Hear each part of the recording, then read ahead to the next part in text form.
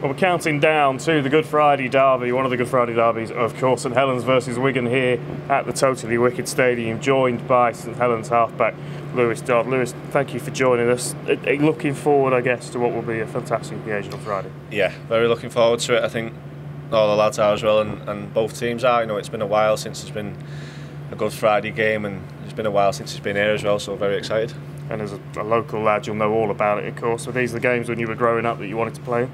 Yeah, there's always a bit more atmosphere and intensity around Wigan Saints games, and like I say, especially a Good Friday one, so it's one to look forward to.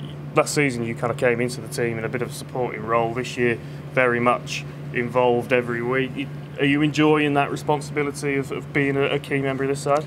Yeah, you know, it's sort of got to say thanks to the coaching staff giving me a bit more freedom and a bit more leadership in this team, and you know, it helps having the likes of Johnny and Robes in the side as well. You know, but yeah, enjoying it.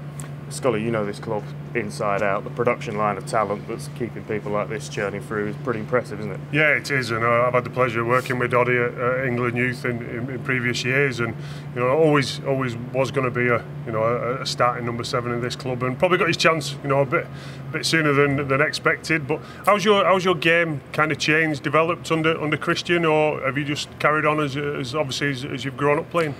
Sort of, you know, what was good about me coming through as a young lad, he sort of tried to improve that with the skills that you need to play week in, week out as a half-back, you know, with the defence side of it and the kicking side of it and the control in the game, you know, so it's sort of keeping what was good about me or what's got me to this point, but trying to improve that week in, week out stuff as well. Yeah, I think obviously, you know, working with Christian and that, he's taking that responsibility of other players as well as a half-back. And one thing we always knew that you had was that running game, that individual skill. You know, we've seen it on numerous occasions, you know, so far this year.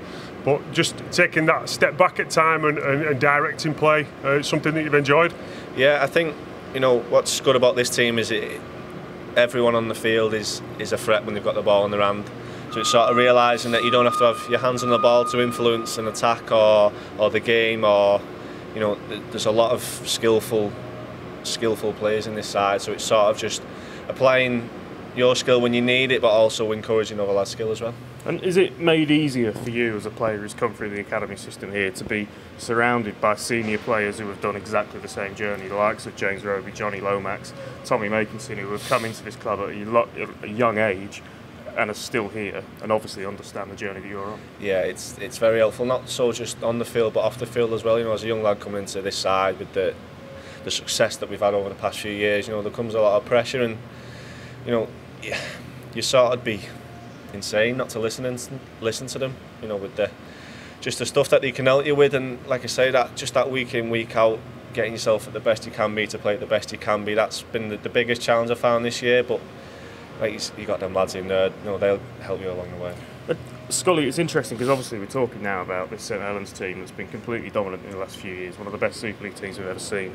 You yourself were part of a not so similar team all those years ago that was dominant and one of the best Super League teams we've ever seen.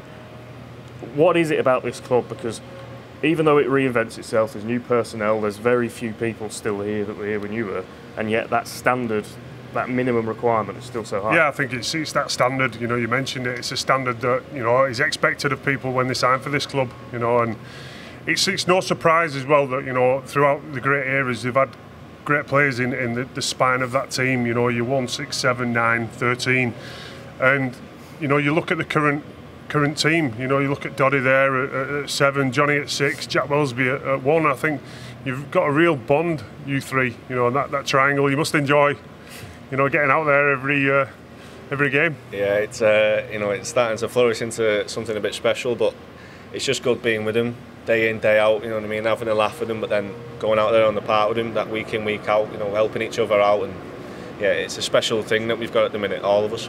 But what's Christian like? Because he strikes me as very no-nonsense, very hard, very high standards, and yet at the same time he also seems to give you guys freedom to play your game and do what you see best and play what's in front of you. Yeah, I think, you know what Wolfie's standards are. I think that's his best thing. You know what he requires of you week in, week out, you know, in training and on the field. But I've touched on before, he gives you that freedom as well to express yourself, and I think he gets that balance right of, you know, he knows his standards, but he allows people to express themselves as well. Scully, you mentioned that you've worked with Lewis through the England setup.